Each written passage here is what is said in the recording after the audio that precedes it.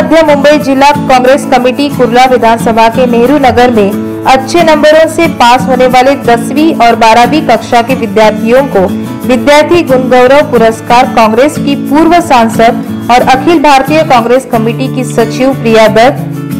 नगर सेवक अशरफ आजमी, आयोजक सुभाष भालेराव के हाथों से दिया गया। इस मौके पर कांग्रेस के कई नेता और पदाधिकारी मौजूद रहे, जिन्होंने आए बच्चों को बधाई देने के साथ उनके अच्छे भविष्य की कामना की। आगे बढ़ने पर किसी तरह की रुकावट आती है तो हम खड़े हैं आपके लिए, ऐसी बात लोगों के सामने रखी। इस तरह के प्रोग्राम्स होने चाहिए क्योंकि बच्चे बहुत मेहनत करके 10th स्टैंडर्ड और 12th स्टैंडर्ड के बोर्ड एग्जाम्स हैं, वो जैसे एक बहुत प्रेशर होता है बच्चों पर, और जब वो इतने अच्छे मार्क्स लेकर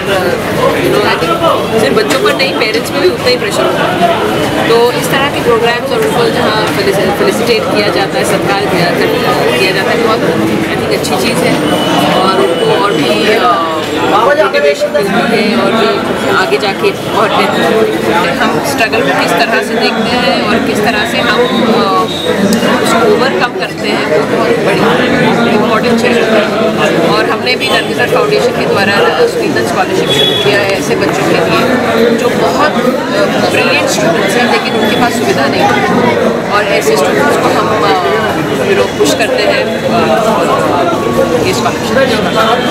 प्रिया दत्त जी एक ऐसा नाम है कि वो एक शेर आपने सुना होगा, हम अकेले चले थे राह मंजिल की तरफ, लोग जुड़ते गए, कारवां बढ़ता गया। दीदी जहाँ पे आएगी वो भीड़ होती है, और प्रोग्राम्स जो हमारे ऊपर जवाबदारी है पार्टी को जो बढ़ावा देने की, मैक्सिमम प्रोग्राम हम लोग यंग्स के लिए अपन ये कर रहे हैं। आप क्रिकेट मैच देखा आपने, अभी ये जो लोग वगैरह है, यंग लोगों को अच्छे से अच्छा पॉलिटिक्स में आना चाहिए, देश को सुधार में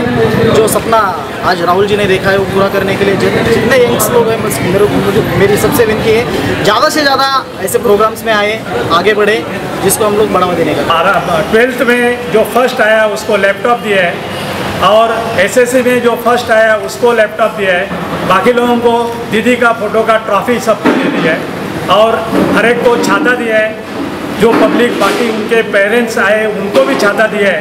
और ये कार्यक्रम सक्सेस किया है। ऐसे ही कार्यक्रम बच्चे लोगों का होना दो, मेडिकल कैंप होना दो, क्रिकेट टूर्नामेंट होना दो,